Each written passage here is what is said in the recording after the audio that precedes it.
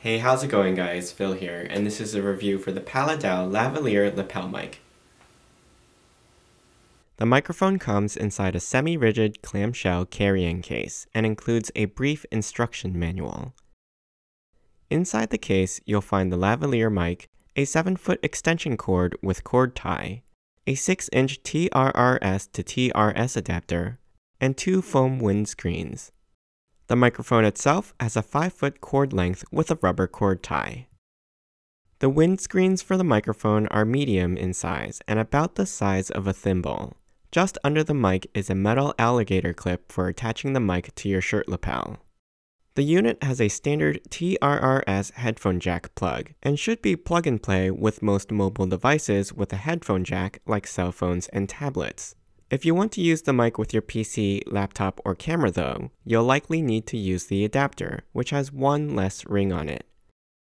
In addition, iPhone users that don't have a headphone jack need to use the lightning port adapter that came with the phone. Let's do a quick audio comparison test. First, I'll record on my cell phone using its built-in microphone. The quick brown fox jumps over the lazy dog. Now let's try with the lapel mic plugged in. The quick brown fox jumps over the lazy dog. Now you're listening to the onboard microphone of my Sony Alpha 6300 mirrorless camera. The quick brown fox jumps over the lazy dog. Now let's use the lapel mic.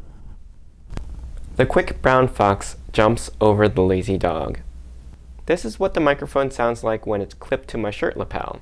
Now if I clip the mic lower on my shirt at about chest level, this is how it sounds. The quick brown fox jumps over the lazy dog.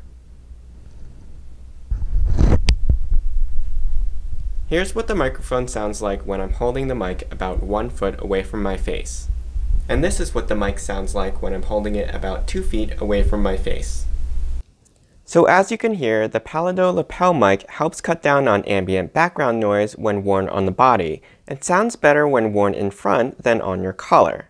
However, if you hold the mic some distance away from you, the white noise and graininess increases. When using the mic, my voice becomes the focus of the audio recording and is picked up louder and more clearly than the built-in microphone on my phone. But you may pick up fabric noise if you're moving around a lot or adjusting the microphone on your body.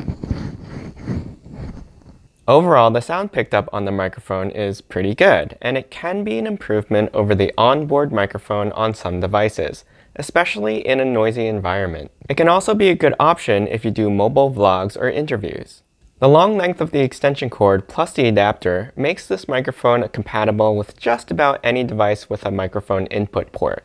I hope you enjoyed this review. You can ask me any questions in the comments. I'll put a link to the product in the description below. Don't forget to subscribe to my channel and join me next time.